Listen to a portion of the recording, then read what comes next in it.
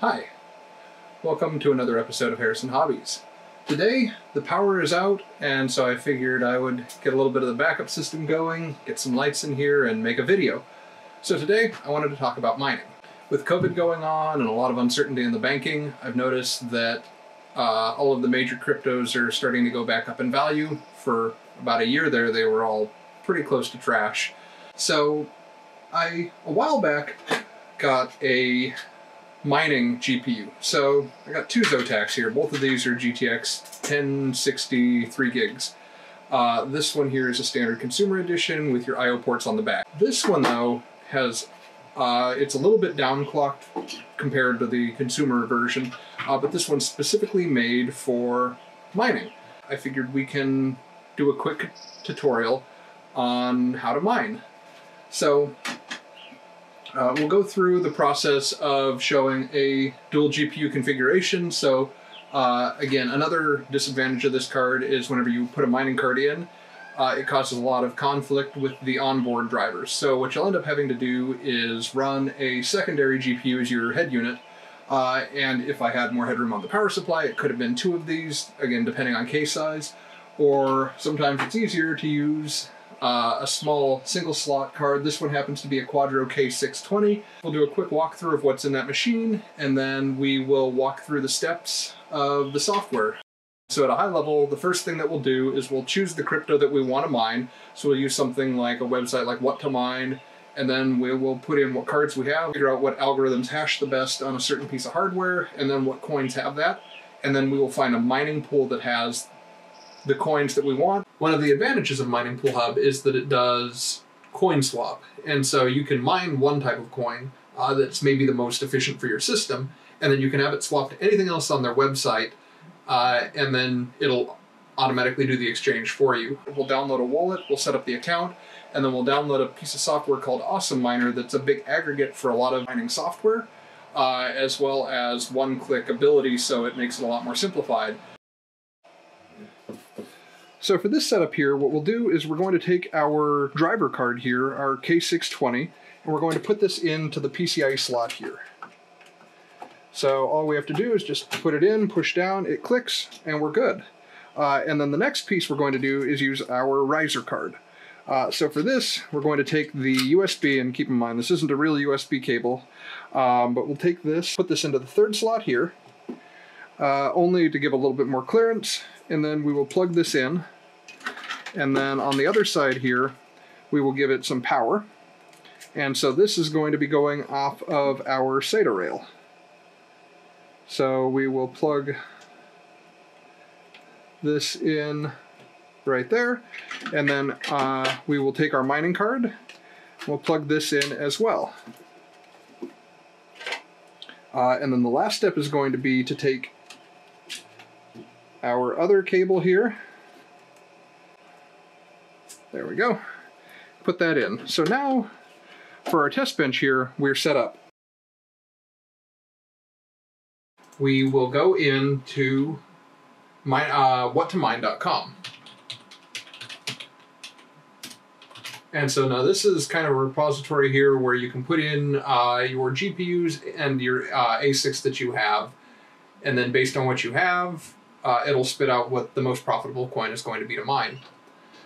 So in here, right now in this system, we're going to disable our driver graphics card, so the Quadro, and we're only going to use the mining card, and this is, for all intents and purposes here, a 1060. We've entered the 1060 that we have. If we had two, we'd make that 2, simple detail. And then we're going to scroll down and we're going to hit calculate. And so we're going to look down here and we're going to see that NiceHash is going to be our most profitable. Then we have Swap, and then we have RavenCoin. So RavenCoin right now is probably going to be our best bet because if we go back to the Mining Pool Hub here and we look through our coins, we can see that we have RavenCoin down here. And so now there are multiple algorithms of RavenCoin also. And so some of these are going to be, I think they're going to be dominated by the ASICs. The ASIC is effectively, it's an application-specific integrated circuit. It's a circuit board that is really good for one thing.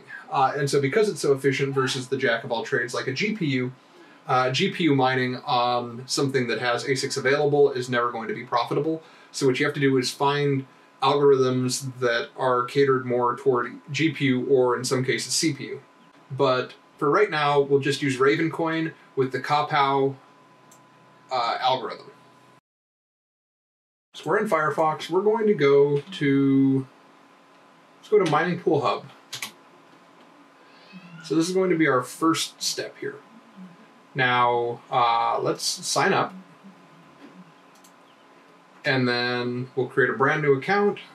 We'll call this sh_hobbies. Password. Now that we're in Mining Pool Hub, we'll go first to check out RavenCoin. So some things to note here is, first off, here is going to be the URL that we put in whenever we enter this information into our mining program. And the next thing is whenever we start actually producing coins, whenever we want to auto swap. And I personally hold DigiByte. You can hold whatever you think may be either the best at holding value or has the most future. But to do that, we'll go into auto exchange. And then we'll set auto exchange to, and we'll choose whatever currency we want. In this case, it would be DigiByte Skyne. And then we can look here at the exchanges. We, by default, have everything on here as on. So the next thing that we'll do while we wait for that is we're going to go on to Awesome Miner. And so we will download this. So this is just a one-click host. There's a free version and a paid version. For the free version, your hashing power is going to be skimmed by this. So you're going to lose some money from using this versus any of the specific programs that run this stuff. But let's hit download here, and then we just download the Awesome Miner installer right here. So we'll save that, and then we'll install it, and then Windows may pop up with the security thing. Just accept it, and then get it going. So to use Mining Pool Hub, we're going to hit New Miner. And so the free version will give you 2 instances of a miner. It could be 2 alternate ones that both use GPU. You can have, if you had multiple GPUs that can run this, you can have one GPU run one and one the other, or you can also assign them to both, or one could be for an ASIC, if you have an ASIC attached to your computer, and then lastly it could be for your CPU mining, or in some cases they also have hard drive mining where you just basically become a data warehouse. That, again, will not be in scope for this. So we'll go in and we'll add a new miner. So we're going to do a managed miner, and then we'll call it GPU mining.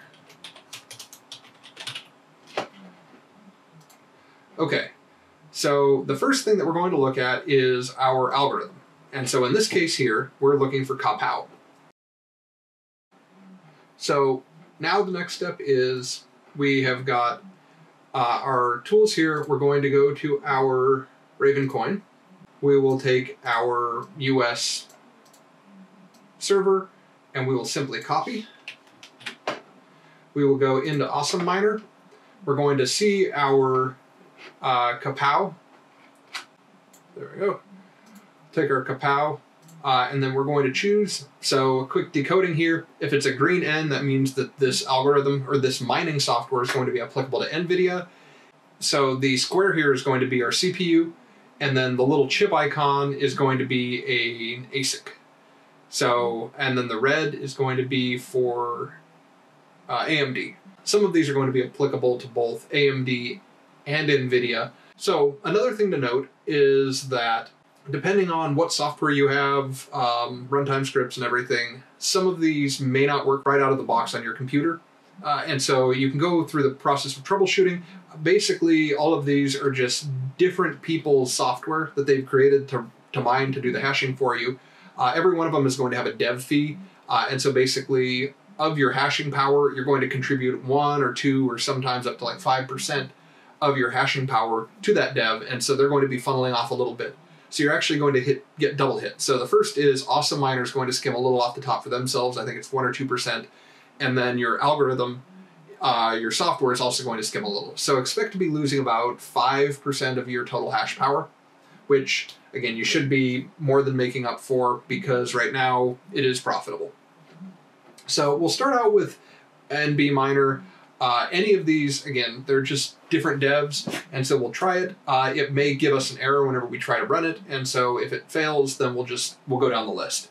So we'll actually start out with B Miner, and then our pool here, it's all automatically selected RavenCoin. We'll hit next. Oh, okay. So we have Kapow, and then we will select new pool. So this is pulling information from my previous one. So we'll call this RavenCoin example. Our pool connection URL is going to be that. So our worker name was, whenever we were creating our account in the mining software, we will create it, I think it was sh_hobbies. And then we do a dot, and then we do 1. So in some mining pools, you actually have to go in and create worker accounts. And so in that case, you'd have to do sh_hobbies 0.1, and then 0.2, 0.3, however many you have. And then your password would be whatever password you assign to that. Mining Pool Hub will automatically create them whenever it sees a contribution to the pool from your account name. And then you just need to give every computer that you have running a serial number. So in this case, this is computer 1, mining 1. If I had another computer, it would be .2 or .20 or whatever. It just needs to be numeric. And then our worker password doesn't matter. Just for consistency, we'll make it the same as the worker name serial number. Our coin, just for accounting purposes, we'll type in RavenCoin, and then we'll do Kapow. And then we don't need to worry about wallet address, personalized string, or notes. So we'll hit OK.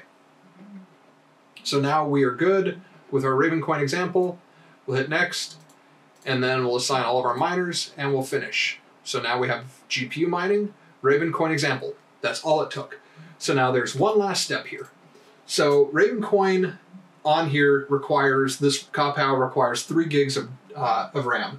This has it. Our Quadro 620 does not. It only has 2 gigs. So you're probably going to be running the same issue with like a GT 1030 and a GTX 1050.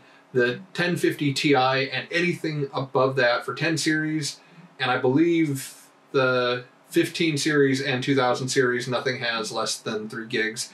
So you should be fine with all that. Double check what I'm saying here. Now the next step is going into Properties, and then you're going to hit Configure under GPU, and you're going to select only GPU 1, because in this case, this is our GTX 1060 mining card. We'll hit OK, and then we'll hit Apply, and then now we'll hit Start, and this should run through and get our mining going. Now, as I showed before, we accidentally put in Claymore's Ethereum miner, so it's going to fail here because this isn't Ethereum, this is Kapow. So what we'll do is we'll hit Stop, and then we'll go in, we'll reconfigure that miner, and we're going to select not Claymore's Ethereum miner from the drop-down list, but we will select one of the applicable algorithms or the applicable miners to our Kapow algorithm, in this case, B miner. Now we'll hit Run, and one thing while this is booting up to note is the software will automatically try to run a miner 3 times, and so if it encounters any errors while trying to open, it'll automatically close, reopen, and then do that 3 times, and then it goes back to defaulting. But here we can see that it's starting to connect to the server, and it's making an attempt, and then we can see here that we are actually starting to run.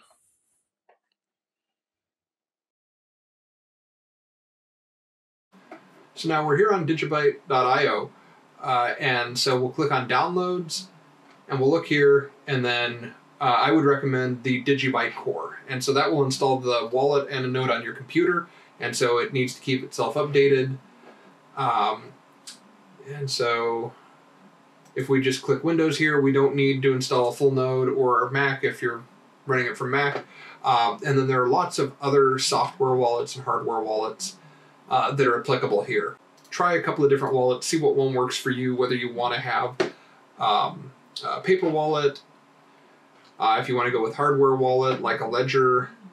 So DigiByte is one of the original coins, but unfortunately it never took off like a Litecoin or Ethereum or Bitcoin. And so they've got a lot of the infrastructure set up that time gives you, but they're really not hugely adopted. So me personally, I would download the DigiByte Core wallet. I wouldn't worry about running a full node if you're just starting here. So you're going to connect, you'll run your startup, and then you can create a backup for your wallet. The one thing you need to remember, though, is there's a file called wallet.dat. So that is the piece of your wallet that holds all your coin. So we'll open up DigiByte Core. Usually it takes about 4 or 5 minutes to open, pretty much every time to load wallet. And then we'll go through the rewinding. So it starts out at block number 0. So that was the first coin that was mined. And all coins have Satoshis. And so I think that's 1 times 10 to the negative 12th. So that's 0.0000000000000 or 01 units. And so every cryptocurrency that I'm aware of uses that same. So you don't have to trade in one DigiByte, like stock markets where if you want to buy one Amazon stock, you got to pitch over $2,400. You need to buy one Bitcoin, you can buy 1 Satoshi of Bitcoin, which is a fraction of a penny. And so you just keep moving it up as you want to buy. And so that's one of the benefits of crypto, is that you don't need to buy whole chunks. And so whenever you mine, you're going to be mining fractions. So once you're in your account here, you can check out your workers, and then you'll see here that we would have the one that we're creating right now who is active. And then we can go to our dashboard here, and then we'll see how much coin we're getting with RavenCoin, because we're in the RavenCoin profile right now. And it looks like we've gotten 1.4 today. So then we'll be on our mining pool here. We will go into our wallet. We will create a new payment address in the wallet. We'll paste that payment address here. We'll set an automatic payment threshold. And keep in mind that every time that you do a transaction, they take away a fraction to give to the miners that are processing that and adding that to the blockchain or the ledger. So try to keep that number at reasonably high. I would try to stay away from like a 5 and go 25, maybe even higher.